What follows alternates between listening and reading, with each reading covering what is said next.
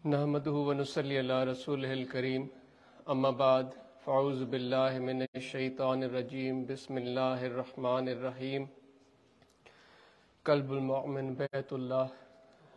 My dear friends, just one question. What do you think is the best movement a person might have? What do you think? It could be any movement according to the likes or dislikes of that particular person or a human being. But I think one of the best movement is when you know that Allah subhanahu wa ta'ala remembers you. So my friends, this mahfil today, you are all fortunate that you are here, you are doing zikr-e-qalbi, you are doing zikrullah, and Allah subhanahu wa ta'ala also remembers you. This is one of the best things a person might have in his whole life. There are so many things we strive for, we work towards to.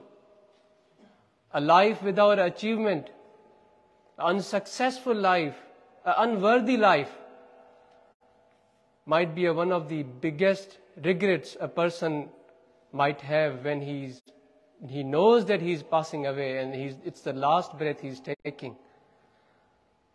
So my friends, what does the Waliullah do? What does the Awliya Allah do? They make you live a life free of regrets. An accomplished life, a fulfilled life, a life filled with purpose, a life filled with harmony, a life filled with peace, a life filled with success. And which life is that? It is the life which Sahaba Ikram lived. Just let's recall those moments. Just sharpen our memory, just, think about the lives of Sahaba Ikram before our Nabi Akram Muhammad Mustafa Tajdar Haram Sallallahu Alaihi Wasallam came. Those were the normal human beings of Makkah, of Taif. A world was not ready to do trade with them. People were not ready to come and visit them. They even wouldn't fight with them. They would bury their daughters alive. They were putting a wreath on their own lives. Just one presence of our beloved Prophet Sallallahu Alaihi Wasallam. And they showed the world how a brotherhood might be brought together, how a successful life might be lived. And Alhamdulillah, that way of Sunnah, the way of Aqai Namdar, Tajdar Halam Sallallahu Alaihi Wasallam, is Sunnah. My Shaykh does the same. My Shaykh holds a very simple personality. A lot of the times I wonder, because I travel with him, I'm his son, so I have lived my whole life with him. I've seen him. He's such a simple man. You wouldn't even recognize him. He might passes by you in the market. You wouldn't even recognize him. You might find him in a queue at the airport. Wasn't our Prophet Sallallahu Alaihi Wasallam living like that? He would go into the markets. He wouldn't disturb the method of the business happening in the market. He would be such a simple person, yet with such a strong personality. And today we look at ourselves. We display our personality with the help of a gown, with the help of a amama, with our physical, visual attributes. Where are these spirits? Where is our spiritual being? It's lost, my friends. My Shaykh, what he does, he makes you revive that your spiritual being. Alhamdulillah, my Shaykh, his message is such a beautiful and a simple message. Alhamdulillah, my Shaykh has more than 100 madrasas in Pakistan. And one of the biggest madrasa of my Shaykh, the biggest madrasa of my Shaykh is at Dargah Allahabad Sharif, city of Kandiaro in district Noshero Feroz in Sindh. Alhamdulillah, we have quite a few hundred students learning the life, how our Prophet ﷺ lived.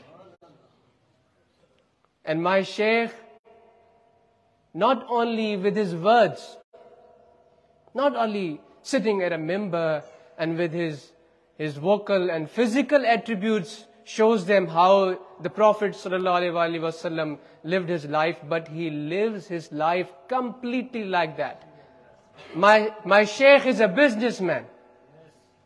And Alhamdulillah, with whole heart, I can tell you that today if I am here, today if I am able to travel, today if I am able to live a complete and a lovely life, is because my father provided me that life.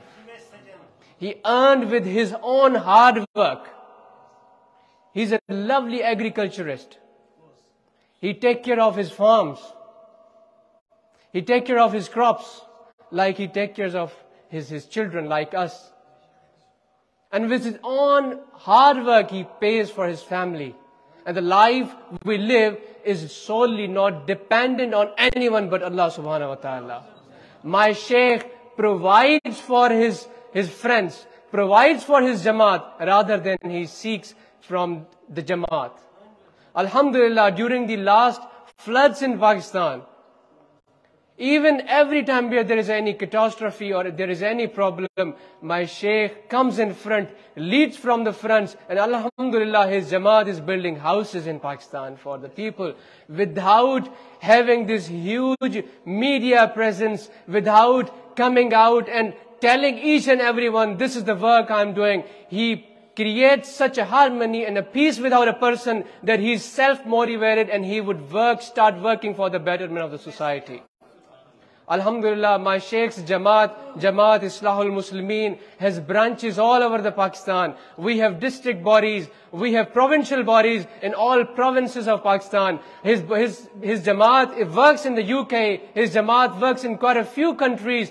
What is the best work? What is the work that Jamaat does? Is bring people together and making them live the best moment of their lives like you are living today with the zikrullah. Also, my Shaykh has a youth organization called Ruhani Tulba Jamaat. The youth, Alhamdulillah, they are not only educating themselves in universities, also in madrasas, but also they provide back to the society. They create seminars where they do all the, provide the exams, mock exams, and help these students go into the best of the universities. And the students, those who are in the universities, the people, the friends of Ruhani Tulba Jamaat, they come together, they go to them, they help them in whatever they might need. And also my Shaykh has a Jamaat called Ulama-e-Tahiriyah. Alhamdulillah, the graduates from the madrasa, more than 2,000 ulama of my Shaykh, daily work towards the betterment of Muslim society, not only in madaris, not only in masajid, but my Shaykh creates ulama, those who provide for themselves. They do khidmah in masjid, but they also have a small business of their own. They might come to the masjid and offer a salah, lead a Jamaat, but after the Jamaat, they would go and provide for their families in their shops, in their businesses. You might see a graduate alim of my Shaykh in a masjid, but you never know what might be he doing for his own life. He might be a mechanic, he might be an engineer, he might be a tradesman. You never know. This is the quality of life my Shaykh provides. My Shaykh teaches us to live for. So Alhamdulillah, you all are very blessed to have been in his company. So I would request you to bring your hearts, your spiritual being. It might be a new message, a different feeling for you today, but it might be difficult to bring your spiritual being here. Just think about that you want to bring your spiritual being here in the presence of Awliya Allah. and listen to his message. A simple yet very comprehensive and fulfilling message. And inshallah, you won't leave from here empty-handed. If you are leaving empty-handed, your heart wouldn't be empty. It would be full of love of Allah subhanahu wa ta'ala. And alhamdulillah, we are such a blessed people that we have these such a lovely personalities, the universal personalities like Imam Hussain radiallahu ta'ala anhum to look upon to. Such a beautiful personality. If Imam Hussain Ali Maqam wanted to create a state, he might have stayed in Medina. 1,000 of people would have come and do bayat on his hand. He was traveling there because people were writing letters to him that the problems, we are moving away from Islam. Please come and help us and guide us back to this beautiful religion of your Nana. We don't want to lose this harmony. We don't want to lose this love. And that is the only reason Imam Hussain Ali Maqam left the Medina with his whole family and he was traveling there. But how are unfortunate people, those who are such blinded by the love of wealth, by the love of power, that they cannot see the true and beautiful personalities we are provided with. But alhamdulillah, we are here today and my Shaykh is here. In his company, you would only be given and being provided with the love of Imam Hussain radiallahu ta'ala anhu. But his message is so universal, so beautiful, that on the day of judgment, you would be sitting with the Hussainis, with Muhammadis. So, my friends, if I spoke a lot today, I seek your forgiveness if I have spoken which I was not supposed to speak. May Allah subhanahu wa ta'ala bless our hearts with peace, love and His zikr. Jazakallah.